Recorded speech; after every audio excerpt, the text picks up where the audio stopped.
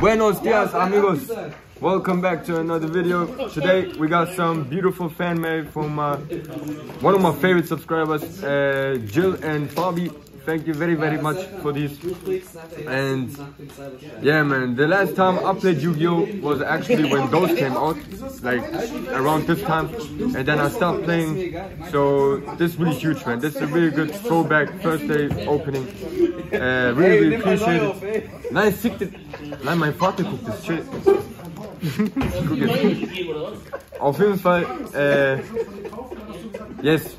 Thank you very much. Let's open these up. We got one English and one in German. Let's do it. Let's go. Komm runter. Okay, first the German one. Alter, I'm really excited. Okay. Wo sind nochmal die Karten? In der Mitte, Bratte. Mitte, gell? Welche wäre das jetzt? Die vierte, glaube ich. Bist du sicher? Ja.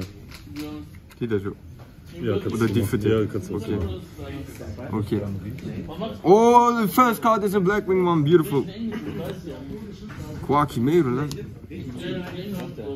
Oh, Seile Gravy. Tschüss, dann. Die heißt jetzt anders, gell? Ja. Ah, das ist richtig übel. Behindert. Geht die was? Oh, Resonator, Bro. Das ist doch die, wo man heutzutage noch spielt. Nee, das ist Red Resonator. Behindert. Okay. Let's go. Okay, we got a beautiful rare. I'll take it.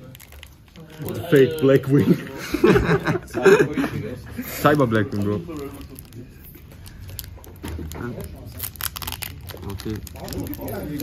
I realized that the English packs are more thicker than the German ones for some reason. I don't know why. Oder, ich stehe auch mal aufgefallen. Die englischen sind dicker. Vielleicht von den alten Sets ja, aber von den neuen glaube ich eher nicht. Okay.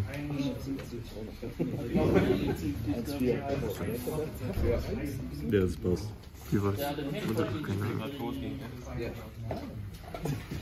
Ah, der Battle. Oh. Gen X. Gut, die sahen damals so geil aus, die Karten, ne? Ja. Yeah. Okay. Let's go, komm. Holo. Not the Blackwing Dragon, but it looks like a Blackwing Dragon, but it's okay. Thank you very much again for these beautiful booster packs. It's been a pleasure to open these up. And I'm a host, bro.